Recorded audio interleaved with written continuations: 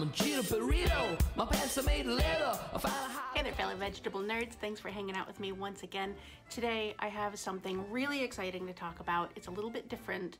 I know that generally what I do is all very vegetable based, but I had a really fantastic opportunity that I couldn't pass up, and I thought I'm really missing another opportunity if I don't share it with people. There is a medieval cooking class going on right now. It starts today, and it's called Eating Medieval, and the class is called A Taste of the Past. And this is a collaboration between Durham University's Medieval Studies program and the Blackfriars restaurant, which is apparently a really, really old restaurant in England. And so it's this great collaboration, and they're teaching this online class. It's all online, but there's a couple of interactive videos. We had the first one this morning and it was really cool. I contacted them and I was like, hey, I'm gonna be in your class.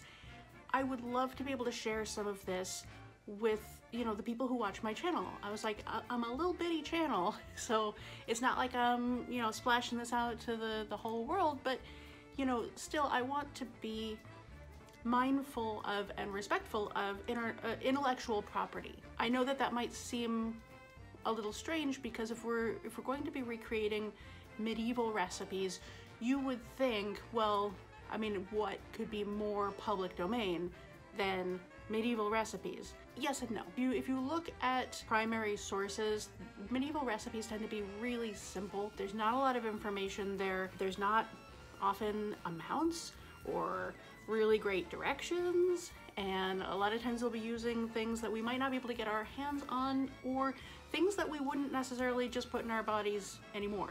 Things that might be considered potentially toxic and stuff like that. So these recipes had to be not just sort of updated, but adapted and tested and tried out with various combinations of things to try and get a sense of the original sort of spirit and flavor of these recipes, but in a way that a modern cook could also make. All of that takes work by professionals, by chefs, and by historians, and so I want to be respectful of the work that they put into that. If I put a whole bunch of work into something, I would hope somebody would be so respectful of me as well. So the class is not in the public domain. It had to be paid for. They're going to be doing it again, so if I'm just like, have all the recipes for free, you know, who's gonna pay to take the classes? So the compromise that we struck, they were very gracious. And they said, yeah, it's fine to go ahead and make videos, you know, where you talk about the experience of doing the class, but just don't share specific recipes. If that's disappointing, I apologize, but this is how it's got to be. But really, it's all about the experience anyway, because part of what this channel is about is, yes, it's about the love of vegetables, but it's also about trying new things and being brave and saying, well, I've never had that before. I don't know if I'm gonna like that. Well, let's give it a go. So with that in mind, I have some cool ingredients I've been collecting. One of the first things that happened after enrollment, oh, I should take a moment to say this. I didn't pay for this class myself. I have a very, very generous friend who made a gift of it to me, and I've told her thank you 1,000 times, but I feel like if I told her thank you 1,000 more times, it would not be enough. I am overwhelmed with gratitude for this. I saw it and I posted it on Facebook, and I originally had intended to enroll, and then I saw that the price was just a little bit more than I could really handle right now being unemployed, and I was like, well, you know, next time, you know, I'm sure there'll be other chances. And then next thing I know, I'm enrolled. So I'm so thankful for this opportunity. And so there's a part of me that's like, you gotta do this so right, because like you owe it to her to do this so right, so like stress out and get it perfect. But then I remember with, you know, with my rational brain, you know, she gave this to me so that I would enjoy it, so that I would have a good time. And so stressing out kind of negates all of that. So I'm gonna do the best I can, because this ingredients list, wow. They sent me this ingredients list and it's so cool, but it's enormous. It is so big. And so I wanted to go through some of the ingredients and talk to you about just the experience of attempting to source these ingredients. Some of which I had heard of before, some of which I already had because I do collect spices and I collect some unusual things, some of which I had never heard of in my life, and I've been having such a good time reading about them because this is my jam right here. I'm gonna take it in stages because there's a lot. I have a little bag here. This is some of my miscellany. I did another video. I don't know what order I'm releasing these in. I'm out of control. I don't know. Some of the herbs that were required. Herbs were hard because our herbs generally you want to have fresh, especially since what we're gonna be doing a lot of is making fresh herb sauces. So, you know, that's kind of gonna be a big deal. So if it's a plant that doesn't grow where I live, which some of them were, or if it's a plant that could grow but there's no demand for it, so nobody is growing it, you know, what do I do? So I do have a video about that, so I won't repeat the whole thing, so you're gonna have to go and watch that. A couple videos about that. So, but this is some of my miscellaneous kind of spices and things. So let's get into this. I wrote myself some notes. I want you to know, because I take this seriously, I wrote myself some notes in my chicken scratch. I did looking some of this up so I could have a little bit of information to tell you about some of these things. This is very preliminary looking up. Some of it is just straight up Wikipedia. If I were back in school writing a paper about this would not cut it. But if, you know, if I start going into like real deep research on any of this, I will never return from that rabbit hole. I mean, I barely escaped Wikipedia. So, you know, I'm doing my best. So one of the first things I tried to get clever with, this is garden cress, sort of. It's garden cress seeds. One of the things on the list was they said that they wanted it to have garden cress. It's also called mustard cress, which apparently is kind of popular in England, not so much here. I could not find it as an herb. It's apparently really popular for sprouting. So a lot of people grow this as microgreens. I attempted to do that. That's in the other video about the herbs. This is what this looks like. I also have some watercress coming. I'm having that delivered from Full Circle. They always have watercress. It's not exactly the same thing, but it's gonna be pretty similar-ish. They both have kind of like a little peppery sort of a bite to them. I believe this one was also called peppergrass. You know, I feel like we can kind of approximate that. I have some cinnamon sticks. I already had some, but I figure this is gonna be cinnamon heavy. Medieval cooking had a lot of really interesting and exotic, you know, for Europe, exotic spices. Obviously, if you're from the places where this grows, it's not exotic at all. It's just the stuff that grows. So I figured I should stock up on some extra cinnamon. I got some Malden sea salt. All right, I don't know. I've been hearing about Malden sea salt forever. They specified that I should have this, so I figured why not? You know, it's not like I'm not gonna use salt. I don't know yet. I've never used it, so I don't know. But people swear by this stuff, and I don't know if it's just name recognition or if there genuinely is something to it. From what I hear, it's like oddly triangular shaped or like pyramidal shaped, and that means something. We'll find out. From what I'm told, it's a finishing salt, and you don't necessarily cook with it. You put the salt on afterwards.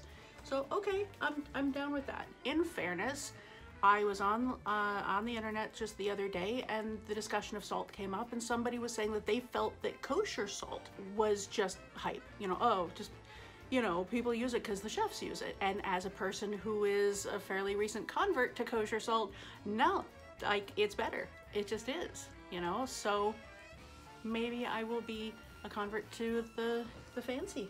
So I don't know, find out. I'm really excited about that though. Dried cumin.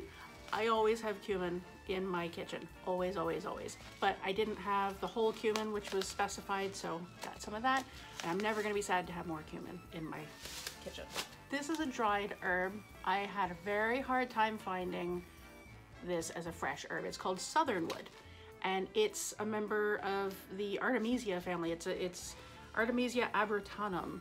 So it's a relative of wormwood, which is what you would use for absinthe and things like that. One of the other names for it is lad's love, which I don't know why. I started to look into that and I had to pull myself back. When I go into the internet looking things up, it's like I need a lifeline, like when you go spelunking and you've got like a rope attached to you so that you don't just like fall down a hole forever.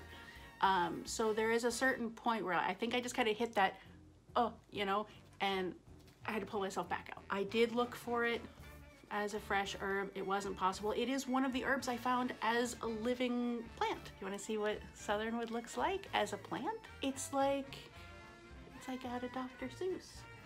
So it's a little bit bigger than it was when I got it. I don't really think that's big enough to eat it and not feel like a jerk about it. But it's got some cool, like, lighter green growth here, so it's growing. I'm just gonna have to use what I have for now. In some cases, I will just have to completely omit a spice or an herb. Down the line, I'll try it again if I happen to have that ingredient. You know, this isn't my only opportunity to make these recipes. It's not like they're gonna repossess this knowledge once the class ends. So, and then I'll have something to compare it to. So this is fine. This is fine. Supposedly it has sort of a camphorous smell. You can use parts of it to make yellow dye for wool. Oh, the other thing I found out is apparently the dried herb can be used to keep moths away. And one of the French names for this is actually garde-robe, which means, like, you know, clothing protector. Because of that, because people would put this in with their clothing and protect it from moths, which is actually super relevant to my interests because I am a knitter and I'm a spinner and I am a person who is infested with moths right now and I hate them so much. I can't explain to you the frustration that comes from spending hours and hours and hours spinning wool and then plying your yarn that you made yourself with your little hands and then soaking it and thwacking it and hanging it and waiting for it to dry and winding it and then finding the perfect project to make with it and then knitting it for hours and hours and hours, and you've got this thing that you made from beginning to end, and then some moth just comes in and just chows down. Like, there ought to be a law. It's just not even right. So anyway, that was my digression. So my original thought when I read that was like, oh yay, I will just use some of this. But then I remembered it is not cat safe. That's not unpleasant. I tried sniffing the little plant. It just smells like a little plant. Doesn't smell like much, and you know, yet. Now I don't know if the fact that this isn't a super strong smell is a bad thing. I don't know if it's supposed to be like knocking you down. No, because it's got an expiration date on it. It's not expired. You get 2 more years. So maybe it's just not that strong until you put it in something. I don't know. A couple of these things came from Amazon. A couple of these things came from another company we'll get into in a second. But a couple of these came from a local Asian market. And a friend of mine was kind enough to have a virtual outing with me. I am on lockdown. I have a lot of reasons to not be out amongst people right now due to COVID. So I'm taking extra, almost paranoid precautions. So I don't go into stores. There's no reason to have to go into stores when everything can be delivered. She went to this store and we FaceTimed, and she sort of carried me around the store and she showed me things. And she picked up a bunch of stuff and kind of like dropped it at my door for me, it was really nice because, you know, one of the best ways to hang out with somebody is just to sort of exist simultaneously, you know, and that's one of the things that she and I used to do together is just, let's just go to the store and I've got some errands to run and we'll just hang out and talk and just exist simultaneously. So it was like a nice little reminder of the old days. My favorite part, she must have looked really nutty just like talking to her phone the whole time, but my favorite part was she had to sneak by a woman who was in the aisle, and as she went by, she said, "Excuse us." So it just kind of tickled me. So I really appreciated that. That was nice. Okay, these guys I got from Amazon. This is spikenard. I had heard of it, but I didn't know much about it. Now this one here I have some concerns about because apparently there's 2 spikenards. There's an American spikenard and then there's another spikenard. Now the American spikenard is a relative supposedly of ginseng, and the other spikenard is a relative of honeysuckle, I think. And this is the American spikenard. Now that concerns me because this is not a class on American cooking, and you know, during the time period that we're going to be cooking from, there was no America. So is this the right thing? I don't know.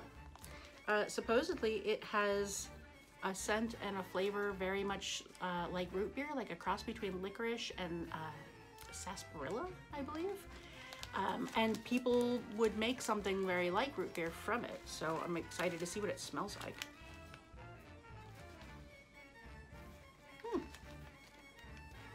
That is very difficult to describe. I apologize for that. It is very difficult to describe. I mean, there is a degree to which it just smells like wood shavings. And something a little bit peppery, but I'm really looking forward to trying this out. Hopefully this will work for my purposes. I guess we'll find out. So this is hyssop. Now this is an herb that I definitely was familiar with. I haven't used it as a fresh herb, but having worked in health food stores and with herbs for most of my life, I've definitely seen this in a lot of formulas, and I've seen this in pills, but I haven't tasted it or cooked with it or anything like that. It's supposed to have a sweet scent and a warm, bitter taste. That's definitely a sweet scent. That is definitely sweet. What's weird is it looks like they look exactly the same. And I was like, did they just send me like some sawdust? And they're like, haha, look at this stupid idiot. Like, we'll just send her anything in a bag. And I feel bad, like it's a joke. I'm no offense meant to this company. I'm sure they're wonderful people and they would never ever do a thing like that. It smells a little bit like sage, which I didn't expect. It's in the mint family, but I definitely smell something a little bit like sagey. It kind of makes me wish I had some turkey. Oh, I really like that. I'm looking forward to finding other things to do with this. If you'd like to see what hyssop looks like as a plant, it looks like that as a little baby. I mean, it was an act of pure optimism, honestly, to buy little baby plants and just hope that they would grow big enough to eat within like a week to a week and a half. Was it a great decision? I'm not sorry. I'll just put it that way. I got these from a really great company. I discussed them in the other video. I will link to them in the description as well. I'm really happy with their quality. They've arrived very well packaged and totally safe. Yeah, it just smells like a plant in some dirt. So the last couple things I got from the Spice House. I've bought a couple things from them before. I like the fact that if they have something in a flat pack, it ships for free, even if you only buy one. And sometimes I only buy, I only want one of something. So I got some coriander seeds. I already had coriander ground, but they specified that you wanted to have the whole seeds, which, fun fact, coriander seeds are not actually seeds. They're little bitty berries that are dried. And we just call them seeds because they do look like it. There was some confusion this morning because, in the United States, we have coriander as a spice and we have cilantro as the herb plant. Whereas in England, which is where this class is being taught from, it's all coriander. So when they say coriander, it could mean either one. And we're always assuming this, but I think that they tend to assume cilantro when they're talking about that. So there was a little bit of confusion about that, and the class does definitely use a lot of both. I'm a big fan of coriander. It's got a really nice sort of a citrusy, spicy kind of flavor to it. I especially like it, like if you ever have a really good pumpkin pie and you taste something just like a hint of, you're like, what is that, like orange peel, like something slightly citrus, that's coriander. Oh, it smells like the nicest oranges with just a little something spicy behind it. And then the last thing from them is Grains of Paradise. I have wanted to try Grains of Paradise for so long. It's sort of a type of pepper. It looks like that. It sort of is and isn't. Let's see. Oh, it's got a nice little quote right on here.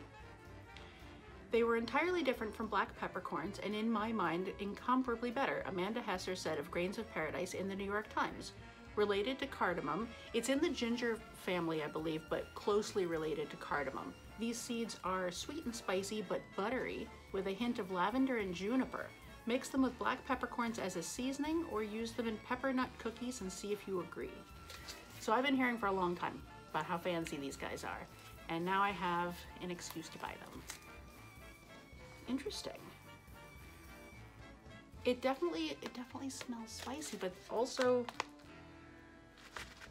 earthy and I don't know.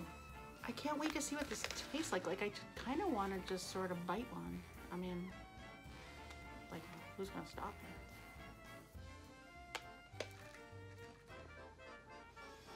Oh, yeah, okay. I see where they're going with the lavender and the juniper. Like, that's a hello. It's a really interesting and complex flavor, and it does have like a little bit of a bite to it, which is kind of nice. So that's it for this little group of stuff. Okay, I have more stuff to show you. I have so much more stuff to show you, but I don't want to overload you in one massive video. Anyway, thank you so much for hanging out with me. I am really looking forward to showing you some of the things that I make and seeing how they come out and trying out some of these new ingredients and spices and herbs and all these fun new things. So I'm really happy that we can all learn something together. So please remember to like and subscribe. If you want to share this, please do. Every new subscriber makes me super happy, so you know, it's always very, very appreciated. And as always, thank you for hanging out, and I hope I see you next time. Bye. Hey, turn up the caramel and shizzle on the shizney. It's time for me to what? Let me introduce myself. I'm Gino Burrito. My pants are made of leather. I find a